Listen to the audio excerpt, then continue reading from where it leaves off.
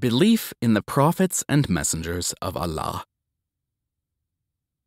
Believing in God's prophets and messengers is fundamental to Islam. God sent prophets and messengers to convey his message to humanity.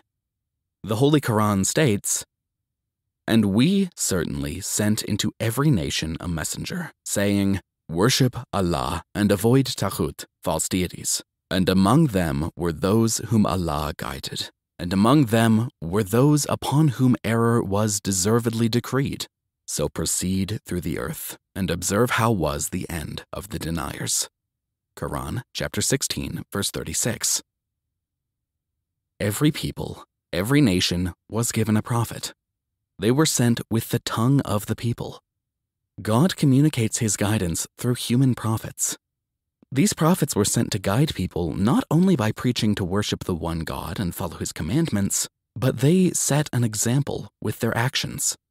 The Islamic tradition states that about 124,000 prophets were sent to people in nations, and 310-odd messengers. There are 25 prophets mentioned by name in the Holy Quran. Muslims believe all prophets and messengers were mere human beings, not divine or semi-divine. They do not have the right to be worshipped, adored, revered, or venerated, nor did they claim so.